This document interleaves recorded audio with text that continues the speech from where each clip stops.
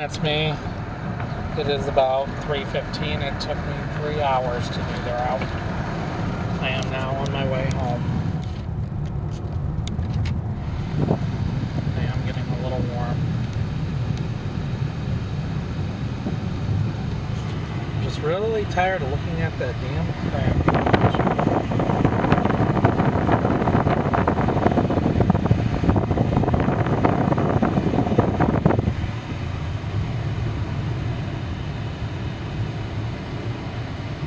I know they're going to fix it on Tuesday, but I'm just tired of looking at it.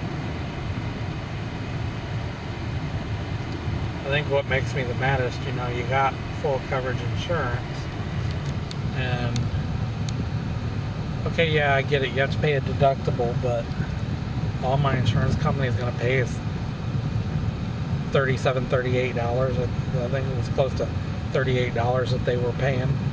It's like I have to pay the rest. It's like, really? If I knew that's all they were going to pay, I would pay the whole thing. Because I got to pay $250 to have that windshield replaced. All because it's because they keep redoing these roads with that stupid peeling, I don't know what you want to call it, it's stones.